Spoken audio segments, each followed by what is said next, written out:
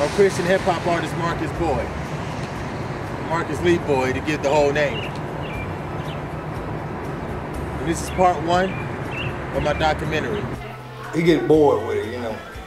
He's like, yeah, I can do it. It sounds good. I let thousands of people hear my stuff. They all give me thumbs up, A+, whatever.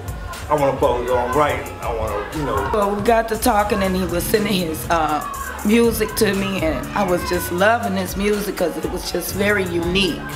And I never heard that style. The thing I noticed about Marcus was he was very talented. He was a great dancer at the time.